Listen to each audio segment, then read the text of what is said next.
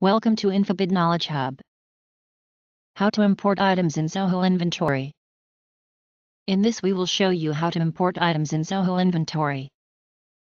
Click on the name of your current organization from the top header and select the organization. Click on Items module and select Items. Click on the menu icon and select Import Items option from the drop-down.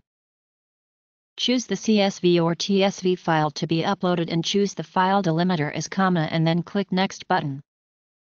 Now map the fields. Click Next button. Finally click on Import button. Congratulations! You have successfully imported items in Zoho Inventory.